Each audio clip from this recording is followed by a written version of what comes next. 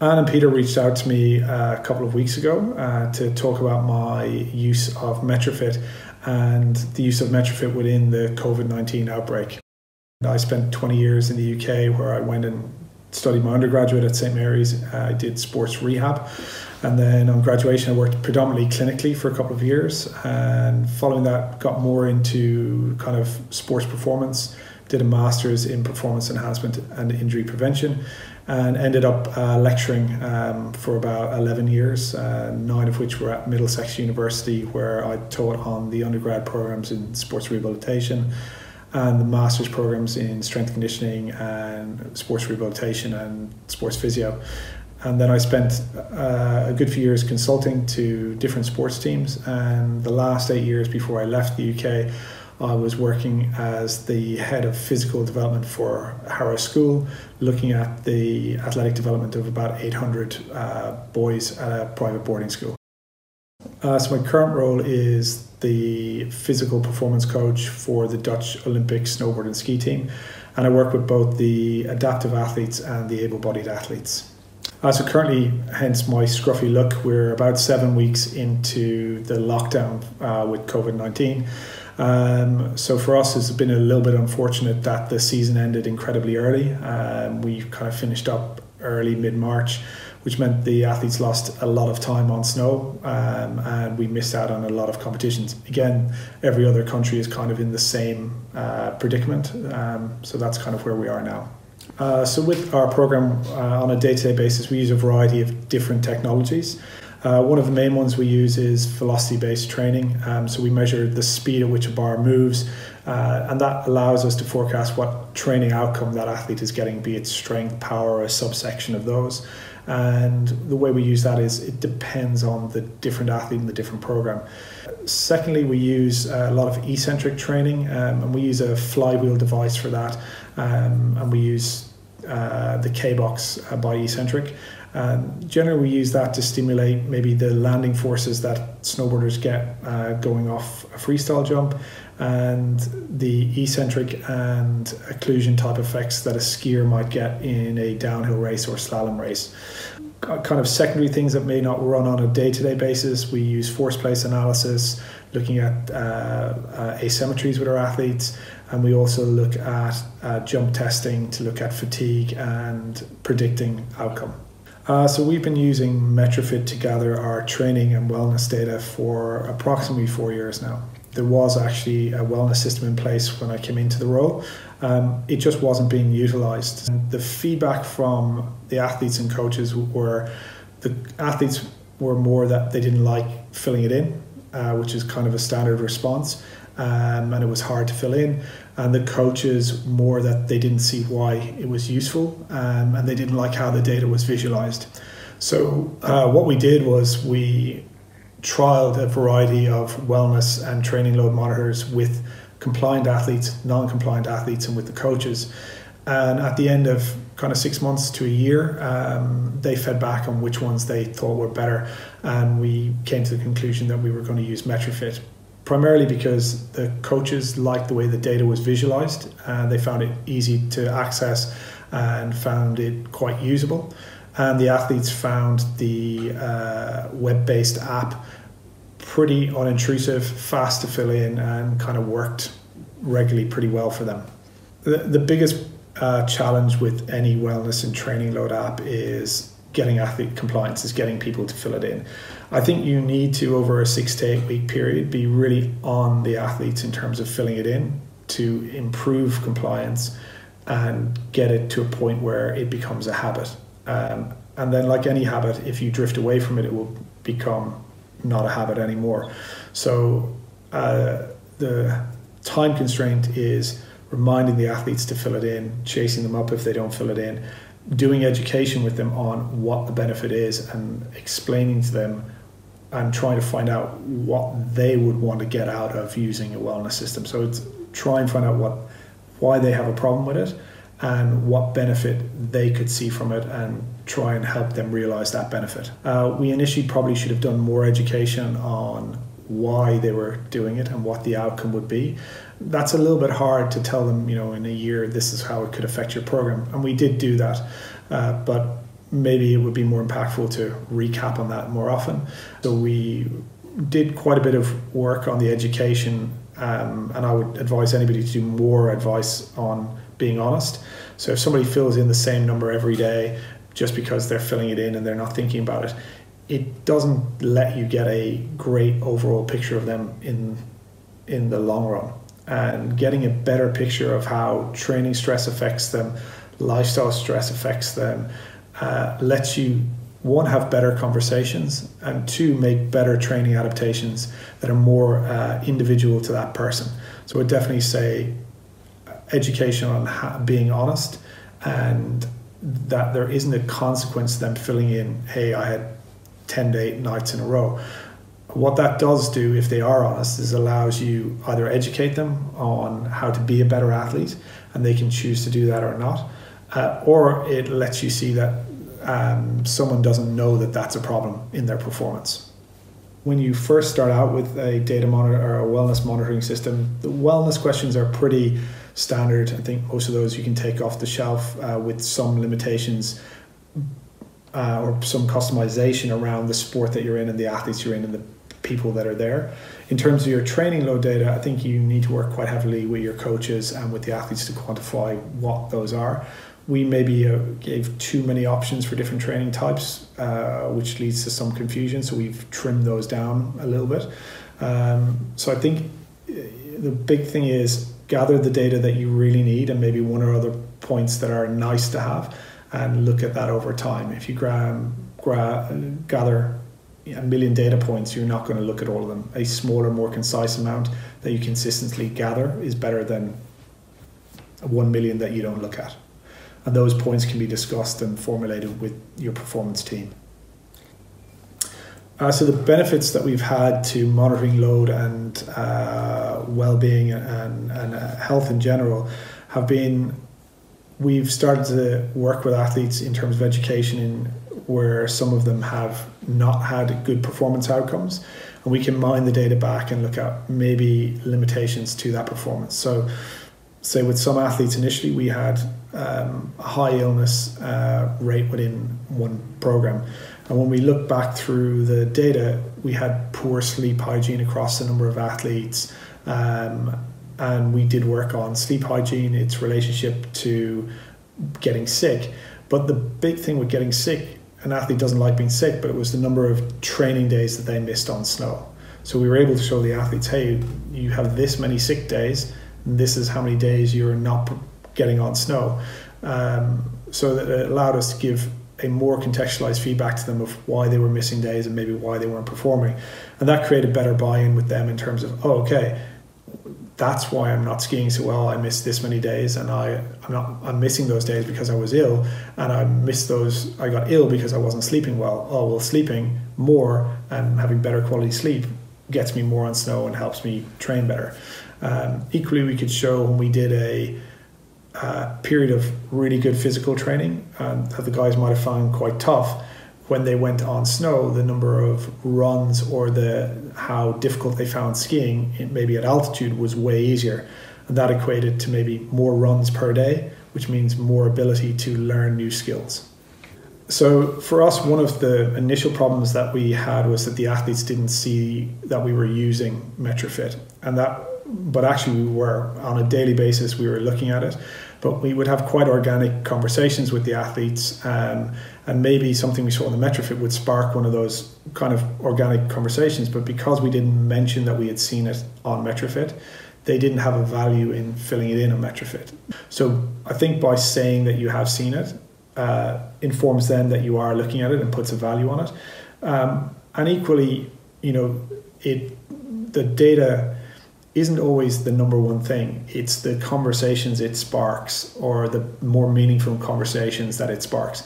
Particularly now with some athletes tell you more digitally than they will face-to-face. Other athletes will tell you a lot face-to-face and fill in the bare minimum digitally. So again, different people utilize how they communicate with you in a different way. So I got asked about what are kind of the main issues that you see with main lifestyle issues that you see with young athletes today. I don't think we see lifestyle issues predominantly with young athletes. I think they're across the board and they vary. The nice thing about Metrifit, if the athletes fill it in openly and honestly without a fear of retribution, is that you get an insight into the stresses that they're experiencing, not just in training, but across their everyday lives. One of the things I would say that you see with younger athletes is exam stress and school stress can be pretty high. And we've found that, when we know that athletes are going to have exams, that we are now catering for that in our periodization, that we take that into account as a physical or emotional stress. And the reality is they have to do that. They're not going to miss those exams. So why try and push a big training load on somebody that is already stressed? So maybe with our younger athletes, we've seen that. Sleep hygiene has a massive impact on performance. And not a lot of athletes really notice that to the highest level. But what we've been able to do is show athletes, their illness, their fatigue rate, how quickly they're getting tired from training, or their rating of a training session versus maybe other people through Metrifit, and then show, hey, here are some of the lifestyle factors that have been affecting you, and really get a bigger picture of the entire lifestyle issues that they have, or life stresses that they have, not just training. The amalgamation of everything gives us a better insight into the person. So in terms of how we change the programs based on the data that we see. So we've seen some athletes that perceive training sessions at a much higher intensity than somebody else. And when we've mined back the data, that athlete may be training, at a higher percentage of relative to body weight for those 3 weeks. So you then can prescribe or look at adapting the program to get more out of them, or give them more recovery, or do more or less training with them based on the data that you see. So currently we're 7.5 weeks or so into COVID-19 restrictions. And actually the National Training Centre is, I think, gradually going to reopen with heavy restrictions on it in the next couple of weeks. For our athletes, as I said, it's been pretty tough in that they missed a lot of time on snow, and they also missed major competitions.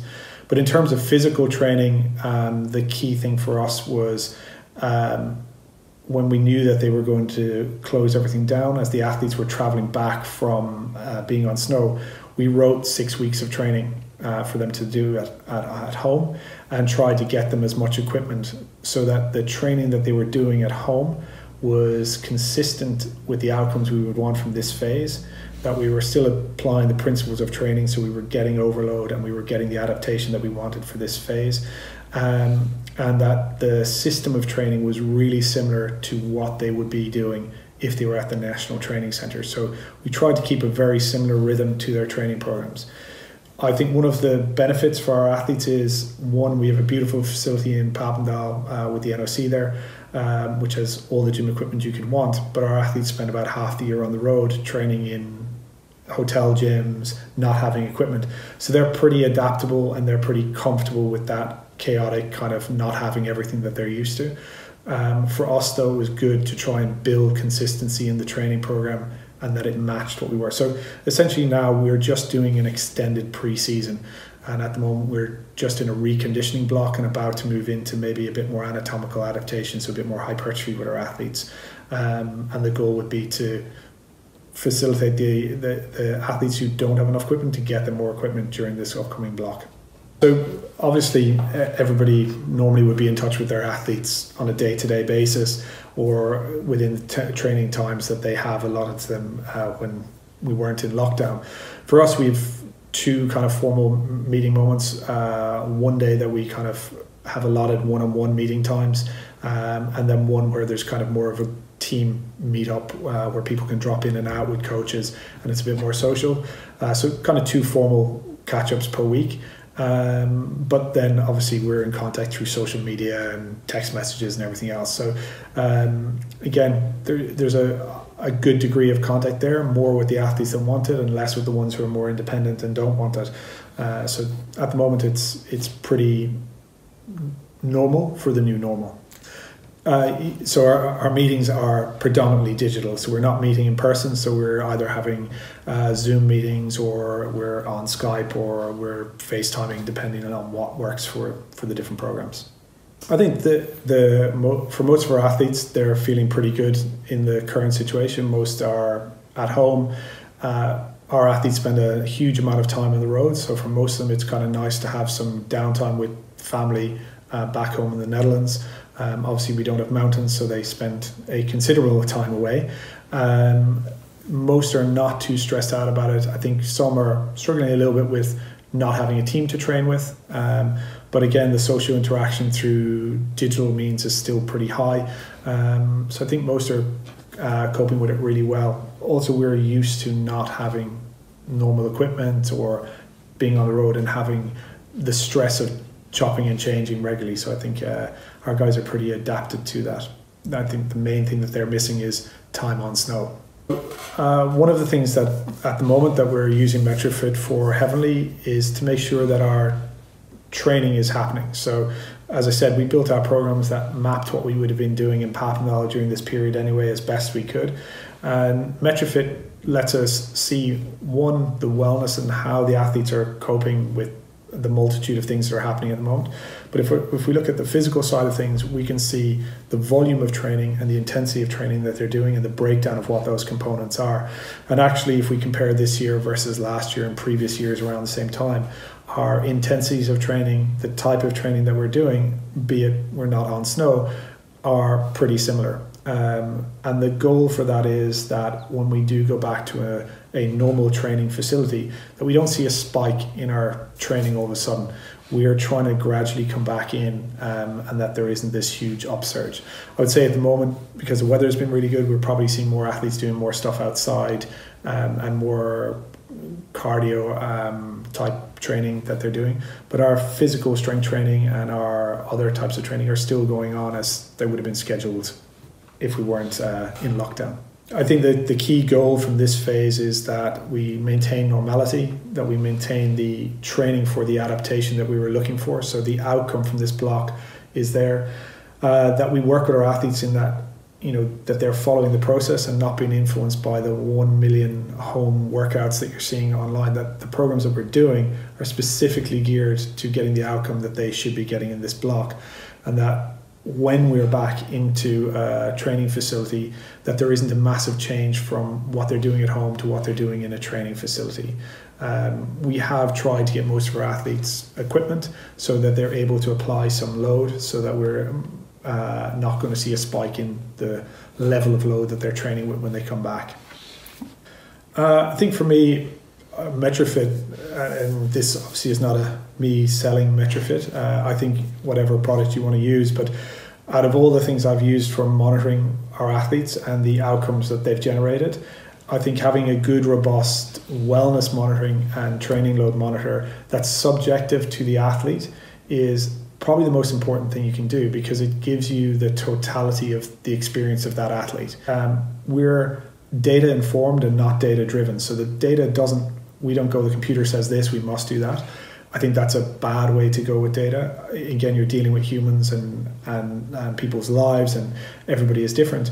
The data capture just allows you to get a better picture of the totality of that person's life, have better, more meaningful conversations, and through those work out better and more personalized solutions for those athletes.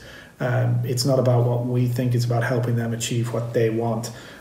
So for me, I've gone down the route of, with my coaching, is using that data and that one system to look at the totality of my athlete's experience and help me and help our coaches make better, more informed decisions with the athlete.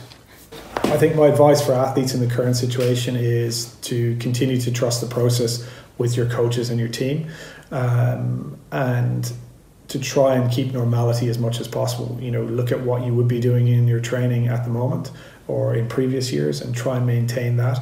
Speak to your coaches about your concerns in terms of what you're doing, and don't be overly influenced by social media. I mean, there's 1,000,001 distractions at the moment in terms of bodyweight programs and challenges and everything else, which are great, but ultimately, if you're trying to achieve an outcome as an athlete, work with your team in terms of how you're going to achieve that in the current situation.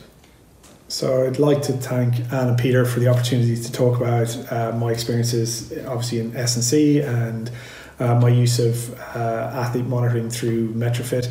And like I said, I've used a myriad of different systems, and I've found Metrifit to fit our program really well.